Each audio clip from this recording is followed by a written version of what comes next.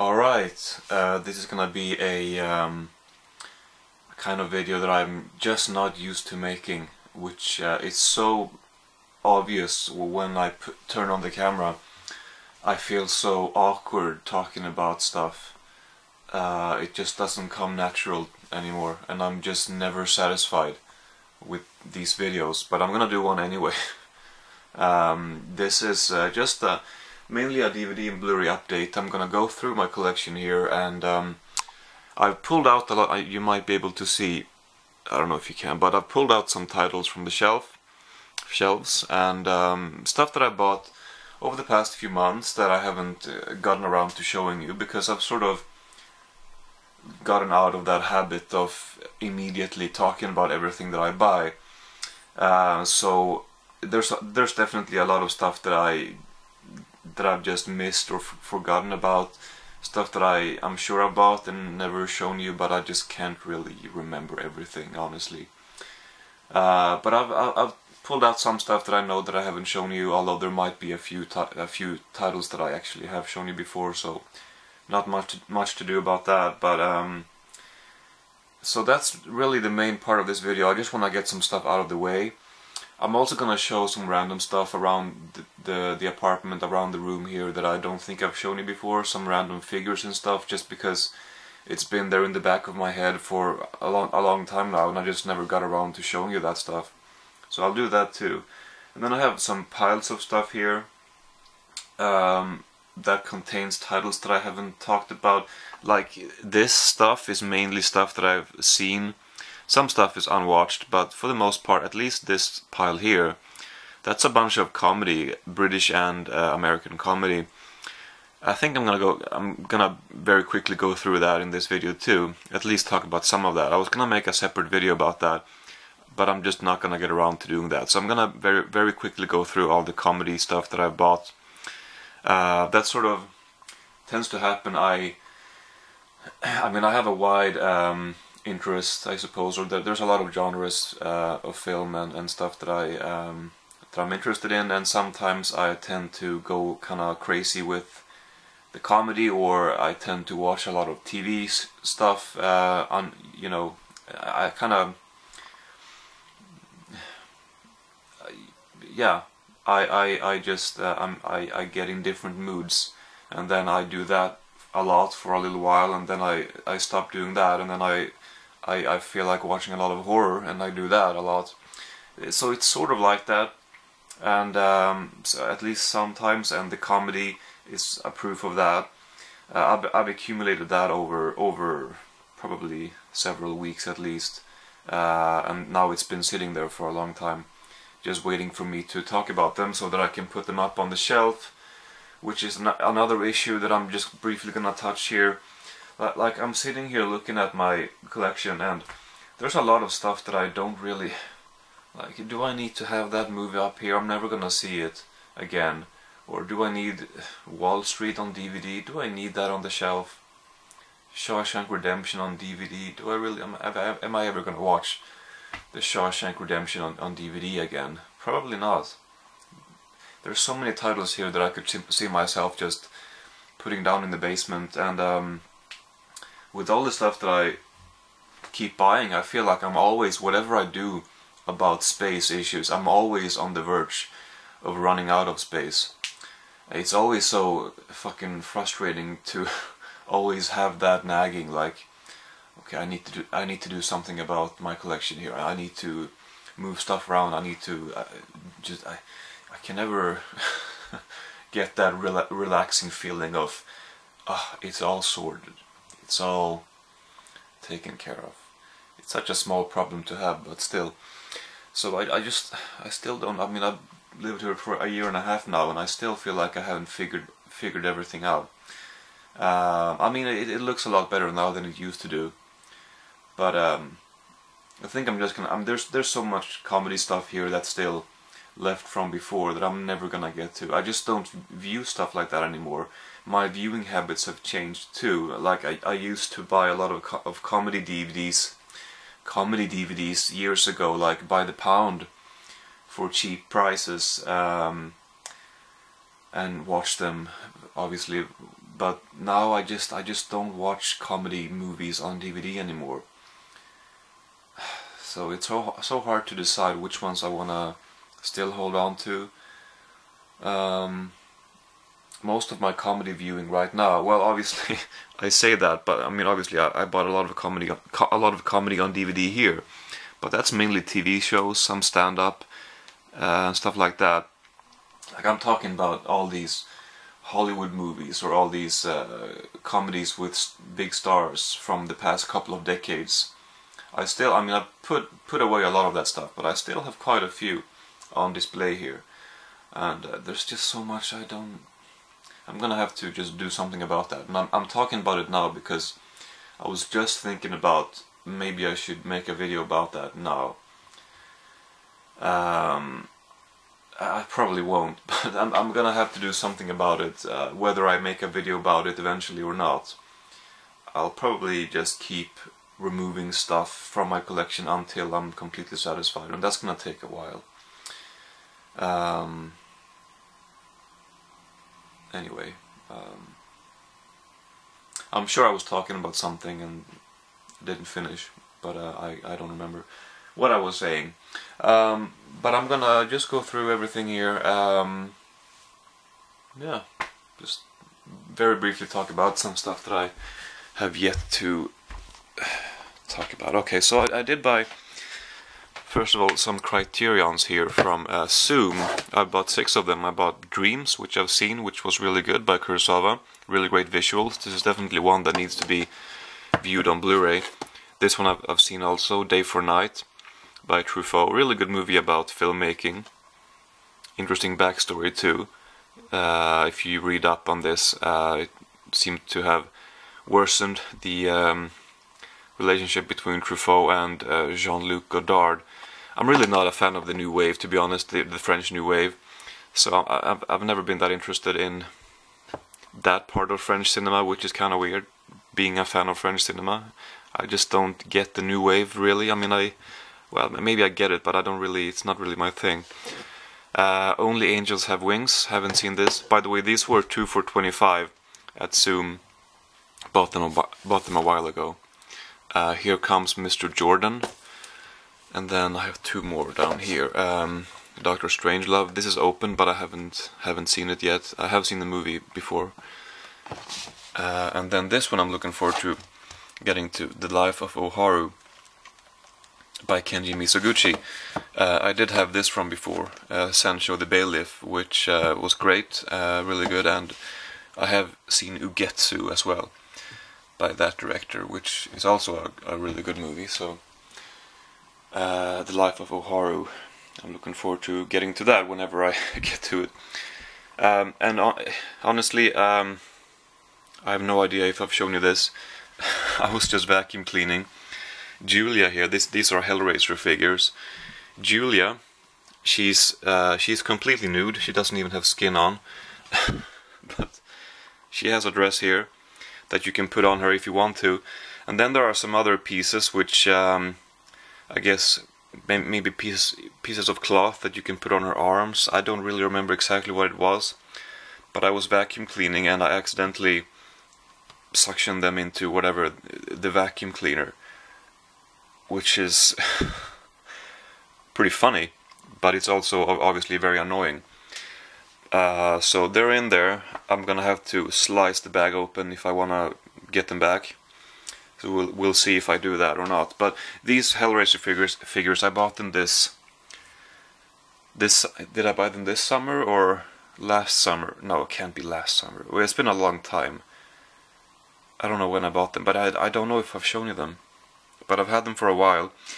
I've also had some of these Simpsons plushies that I have up here for a while that I don't think I've shown. I've shown some of these for sure, but not all of them. But they're fun to collect. Is there anything here? I don't know. I don't think so.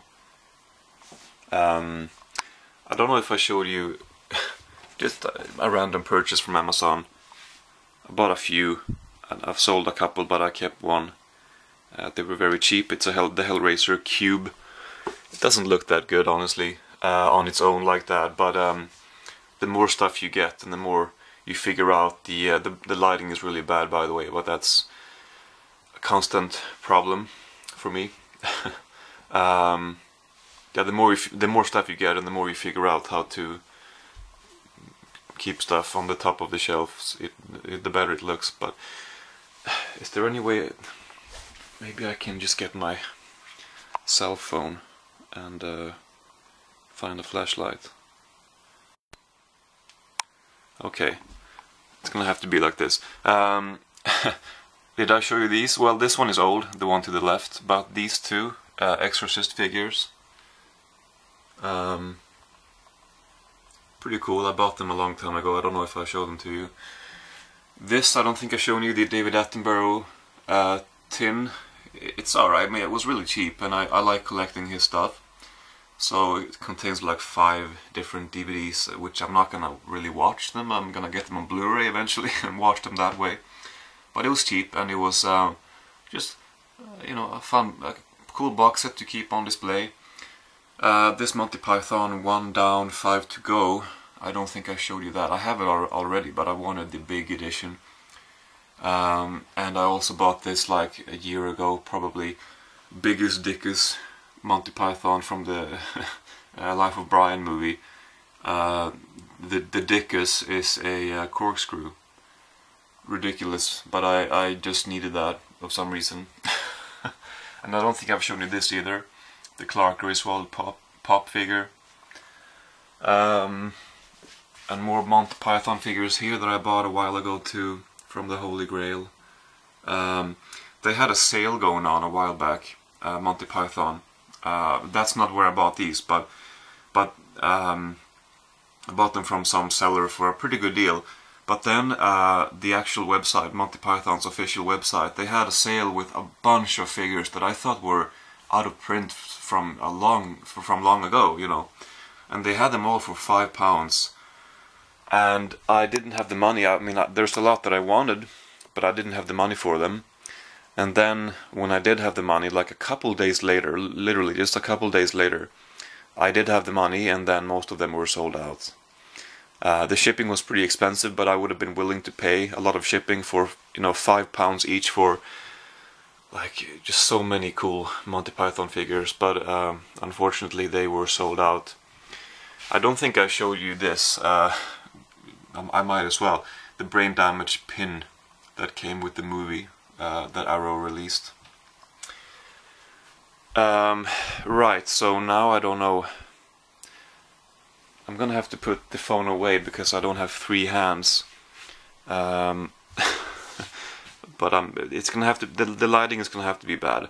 I'm sorry about that, but you know, the sun is going down early these days, and I don't have any good lighting in here. Speaking of David Attenborough, I bought The Hunt, and I also bought, it's over here, Life Story. There's much more stuff here that I haven't shown you yet, but I'm gonna wait until I've seen it. So The Hunt and Life Story, 2 David Attenborough shows. I really enjoyed The Hunt. Life Story I have a couple episodes left of, but I'm not enjoying it quite as much. I would say out of all these 21st century ultra high definition shows that they've done on BBC Earth with Attenborough, Life Story might be my least favorite, but it's still very good. And recently I talked about a bunch of metal DVDs, especially black and death metal that I bought. So I just ordered a few more. I wanted to beef up the collection with a few more. So I got Slayer, War at the Warfield. I haven't seen this one yet, but I love Slayer. Well, yeah, I do. I'd say I love Slayer. I'm not the biggest fan, but I do like them a lot. Overkill. This one I saw. Overkill they're a really good thrash metal band, but this DVD I didn't really enjoy it that much. No particular reason. Opeth Lamentations. Haven't seen this yet, but I do have this from before. Shit. Okay, great. Live at the Royal Albert Hall, I think it is, yeah. Which is phenomenal. They're a great metal band, Opeth. And then this one fell down, My Dying Bride, also new. I should have seen these live, but I think they had to cancel. I think it was a couple of years ago at a festival, and the bass player or the guitarist or something had a problem with their passport, and so they had to cancel. I got 2 Halloween DVDs, one of my favorite bands of all time, definitely. High Live, this one I needed, but this one I already had actually, but I didn't have the extended, or I mean the limited box set edition. And there was a seller online who had both of those for a really cheap price and free shipping. So I bought them to add this one to the collection, which I didn't have, and to upgrade the regular edition that I had of this to the limited one, because why not? It looks nicer with a box set, and I can just sell my regular edition and get my money back. So I basically got those for free. And then this one, Led Zeppelin live stuff from early 70s, I think, mainly. Looks really cool. I'll get to that eventually. Let's see if I can get it back in. Then we have an Icelandic movie called Rams. Maybe I can hold my iPhone in the same hand. Let's see if that works.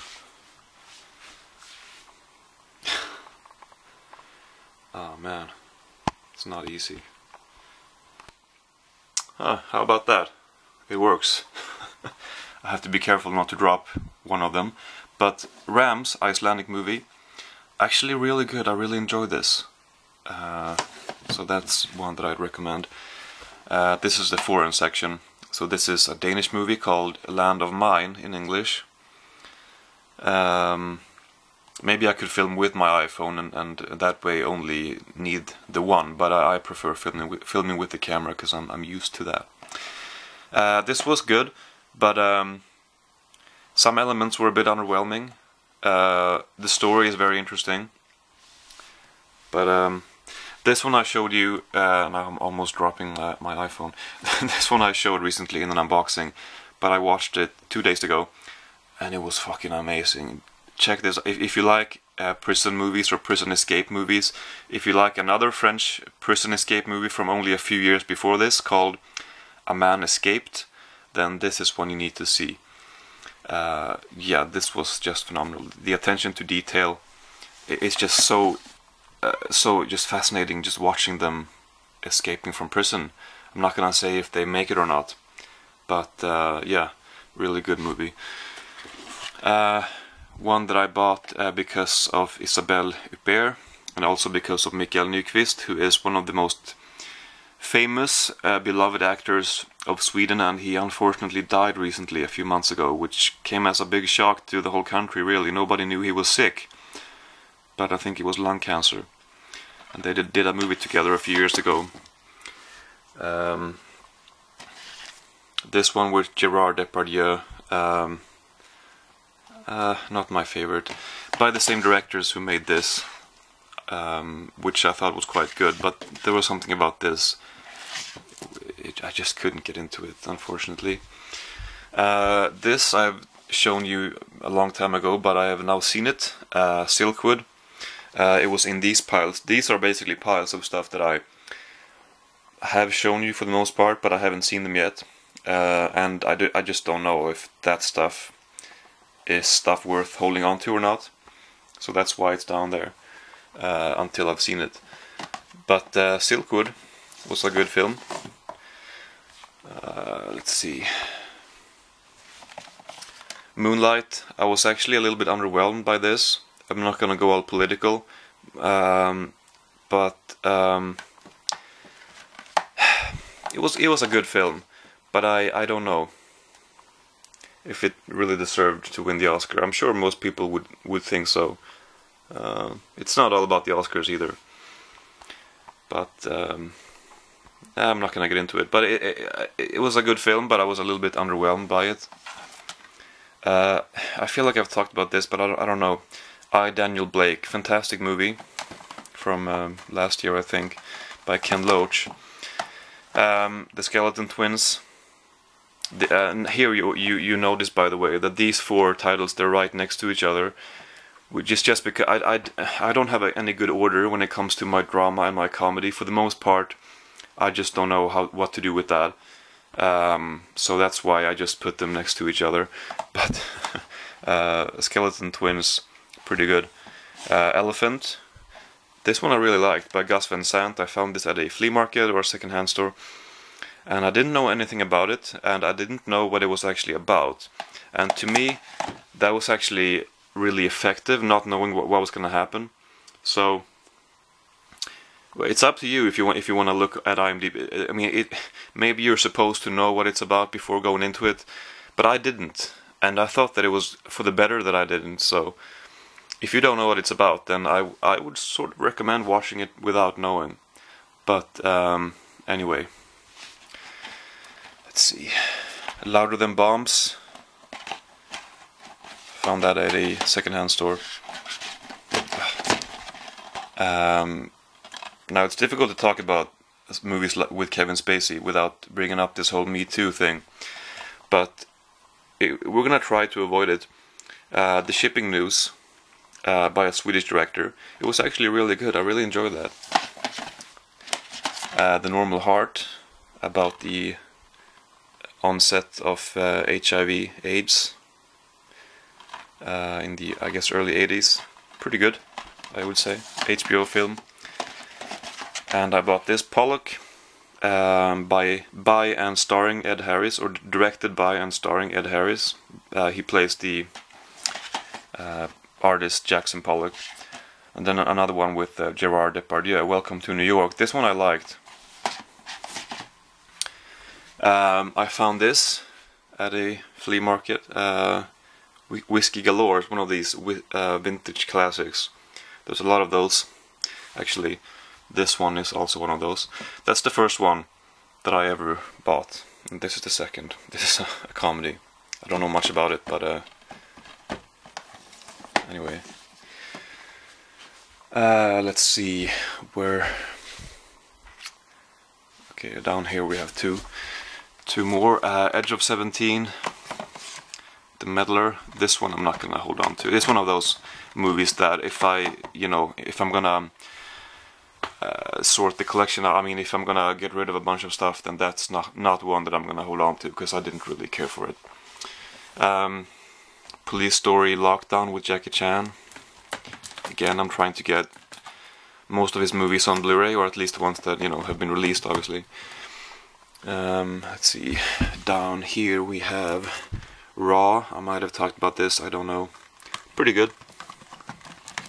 I feel like the story of people fainting in the cinemas preceded the movie, and maybe for better or worse, but it was, if I'm gonna look past that, it was still a good movie. I bought Rec 2 on Blu-ray. I actually just watched the first one again for this October, so that's why I bought the second one. Guardians of the Galaxy, I don't think I've shown that yet. Maybe I have, I don't know. And then the second one, I had seen the first one in the cinema. I just bought it again on Blu-ray. I mean, I bought it on Blu-ray, watched it again, and then I watched the sequel, which, I guess I prefer the first one, but there are some problems with the sequel, but when things get going, it was a lot of fun. And I also bought Doctor Strange, which I also saw in the cinema. So it's still sealed, not planning on revisiting it yet. I bought The Babadook really cheap, haven't seen it yet. Let's see, there's only one left, actually. Patriots Day. I really like that, actually. Okay, now we get to the comedy, and I'm gonna be really, really brief here. I bought a lot of UK comedy. Stephen Merchant Live, Journey of the Childman, Mighty Boosh, a lot of Rob Brydon stuff, and I've sort of come to the conclusion I do like Rob Brydon, but I think a lot of his comedy is kinda tame, he could do a lot more than he's doing. There's some missed opportunities and some directions that he takes some stuff in. I'm just like, really, dude? Are you really gonna do that? I don't know. I can't really make up my mind if I'm a fan of him or not. Baby Mama, I don't know why this is here. It is a comedy, so I guess that's why. But it's sort of out of place. The Baxter, I haven't seen this yet, but I bought it because it's with the Wet Hot American Summer crew. We have that movie here on Blu-ray, and then I bought Diggers, and They Came Together, and Stella with the same people. More Rob Brydon stuff, director's commentary, which I haven't seen yet, and then one with him and Julia Davis, Human Remains. This was good. I found this Betty White set with a bunch of episodes from 2 early 1950s sitcoms, it was cool to see her in an early roles like that. Greg Davis live. Roger and Val have just got in. Some stuff I buy because they're cheap, and I'm kind of curious to check out a lot of the UK comedy from recent years. Burning Love season 1. This is also sort of. I bought that also because of, I mean, basically I watched Wet Hot American Summer last year on Netflix, and then I bought the Blu-ray now and watched it again, and the extras. Then I bought a bunch of the stuff which were either by or with the people who were involved in that movie. And Burning Love, it has Ken Marino, who was in Wet Hot American Summer. It also has what's his name? I forget his name. He's in this, so the name should be easy to find here. Michael Ian Black. He's in this a little bit too. But I don't know beyond that if it's really by the same people or not. I don't think so, really. The Gumball Rally. This was okay. I've already shown that, but watched that a while ago.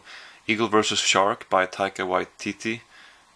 You'll know him now from Thor Ragnarok. This was quite good.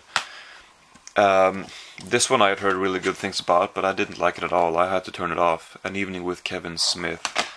A French comedy. You can see the original title right there. It was okay. Pretty enjoyable. A Jeff Garlin movie that he made. I Want Someone to Eat Cheese With. This was quite good. I haven't seen this, but Martin Lawrence, Run Tell That, I think it's called. Yeah, I don't know.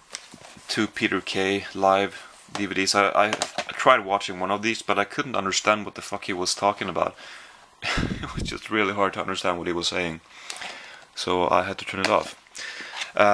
Some Trailer Park Boys, Don't Legalize It. I'm not going to talk about Trailer Park Boys now, but it is a shame that John Dunsworth died. I think that's his name. I had no idea he was sick either. I think it was a short illness, so that's a shame. Michael McIntyre. This was quite funny, I would say. He's a little bit annoying, but he was a funny guy. Critical Condition with Richard Pryor. It was okay. And then these 3 that I already mentioned. So just very quickly about some of the comedy. I'll have to put this up on the shelves now. And then here's the Swedish stuff. I've seen most of this too. I don't know if I should make a video about this. I don't know if I need to.